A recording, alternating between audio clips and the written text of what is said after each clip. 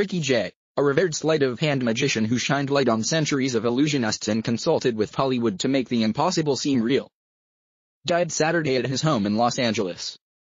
He was 72. His longtime manager, Winston Simone, confirmed his death. A 1993 profile of Jay in The New Yorker described him as perhaps the most gifted sleight-of-hand artist alive, able to baffle even fellow magicians with his skills. The performer also appeared in films like Boogie Nights, Magnolia, and Tomorrow Never Dies.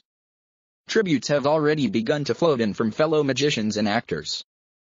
Penn Jillette, of magic duo Penn and Teller, described him as one of the best who ever lived, while How I Met Your Mother star Neil Patrick Harris called his death a profound loss. Born Richard J. Potash in Brooklyn, Jay did not publicly discuss his childhood, and his date of birth is not exactly known, ranging from 1946 to 1948. He reportedly first performed in public at the age of 4, and played a number of comedy clubs and nightclubs, thought to be one of the first magicians to do so. Jay was also well known for his card-throwing ability. In shows, he was able to throw cards into the rind of a watermelon from 10 paces. Guinness World Records once reportedly listed Jay as throwing a playing card 190 feet 58 m at 90 miles per hour 145 kilometers per hour. Jay acted in several major Hollywood films.